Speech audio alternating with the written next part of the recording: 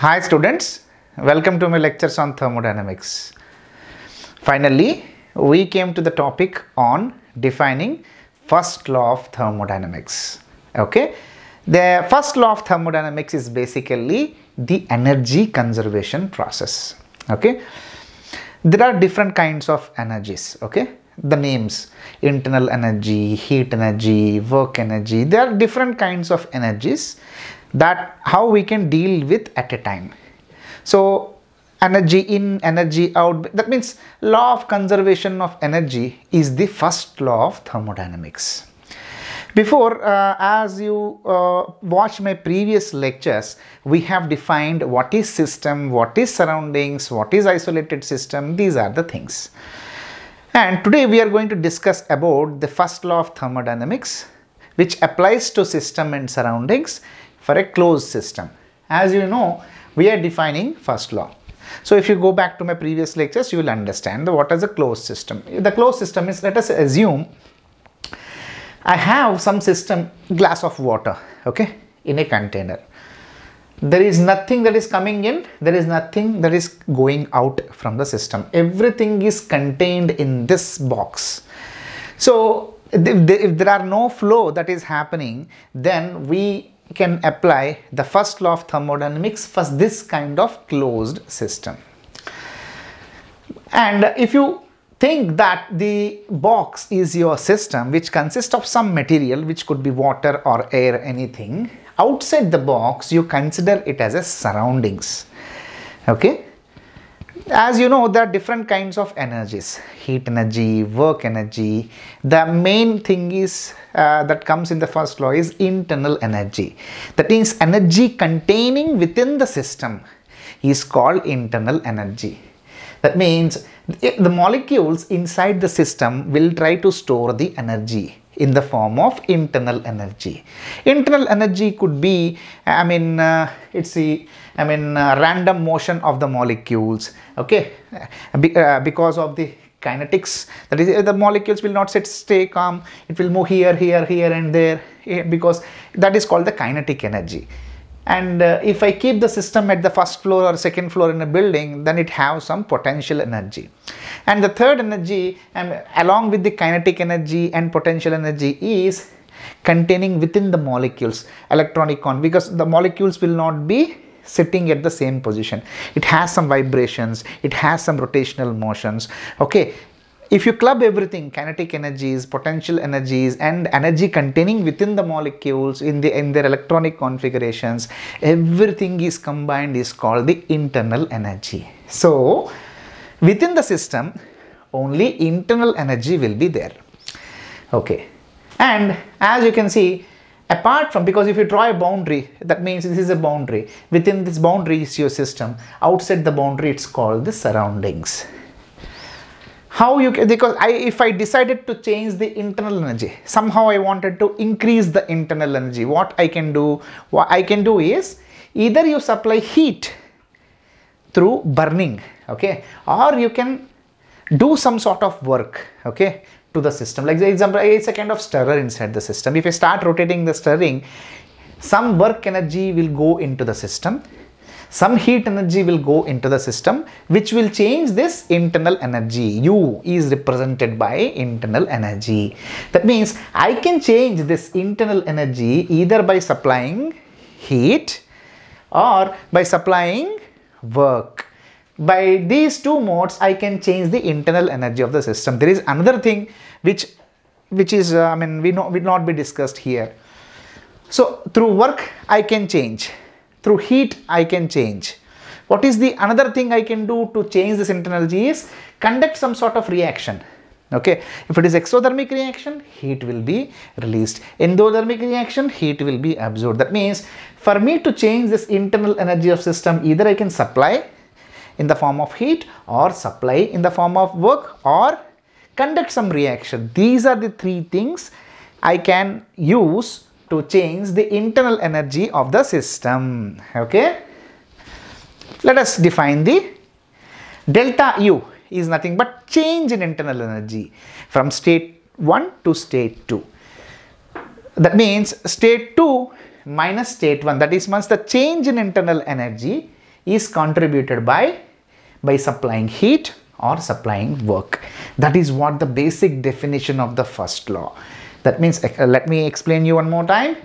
The change in internal energy, that means change in internal energy of the system, U2 minus U1. U2 is the, after supplying the heat or work, U1 is before.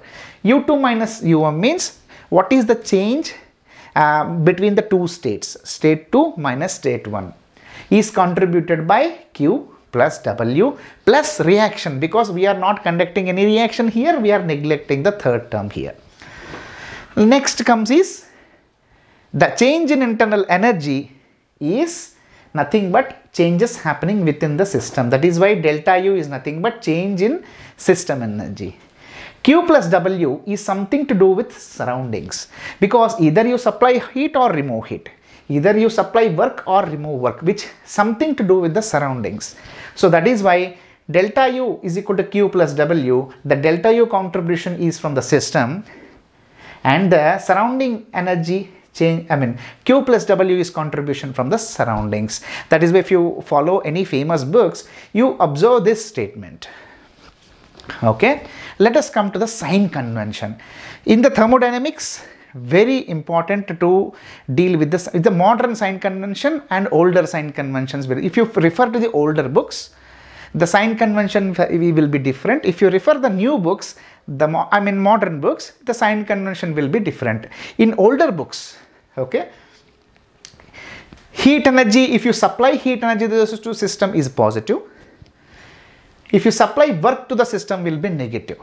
Okay, this is the a bit confusing thing that at the time people have used. Not confusing, at the time it is correct, because they work with heat engines.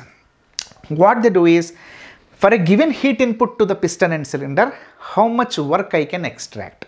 So that is what? That is why heat supplied will be positive, work extracted is a positive.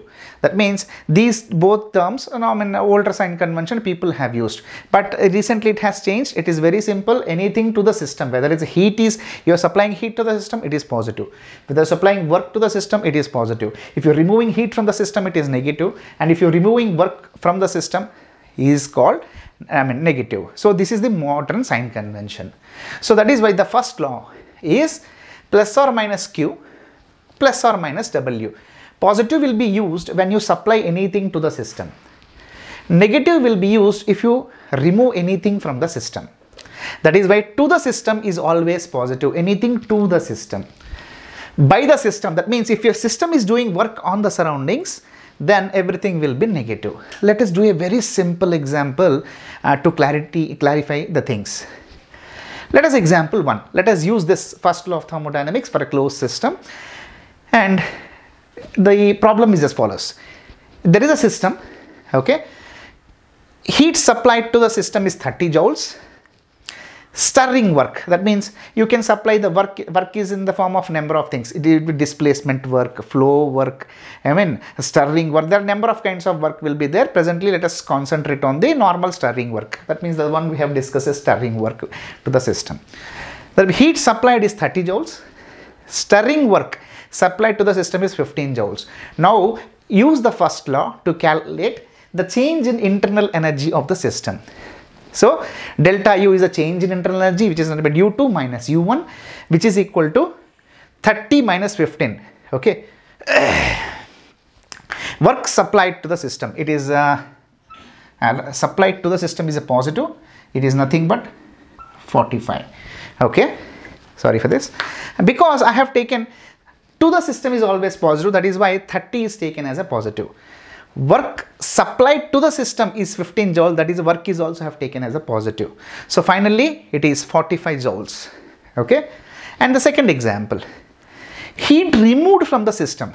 Okay, somehow heat removing from the system is 30 joules and work supplied to the system is 15 joules. Removing means negative.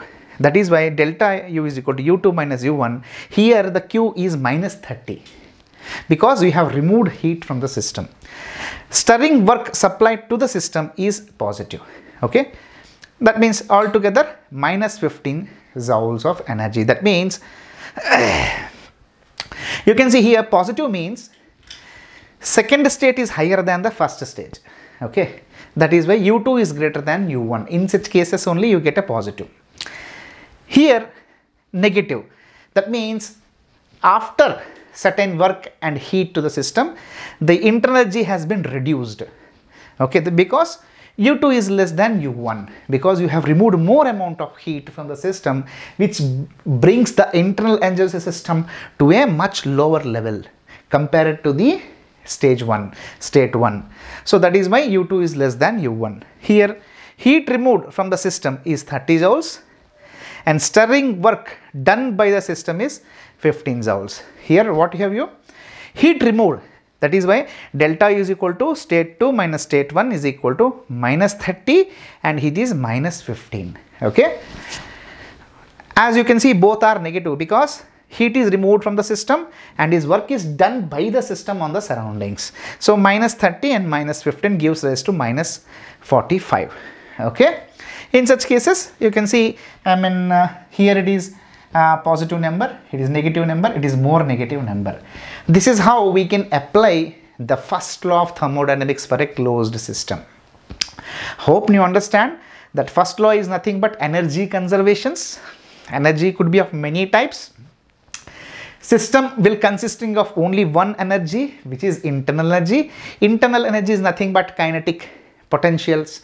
Okay, electronic configurations energy, every energy contained within the atoms, molecules. Okay, because of their positions, movements, everything contributes to the internal energy. Every other energy like heat and work, it comes from the surroundings. Okay, that is what the first law of thermodynamics for a closed system. Okay, I hope you understood. Let us move forward to learn more into the work and heat. Thank you very much.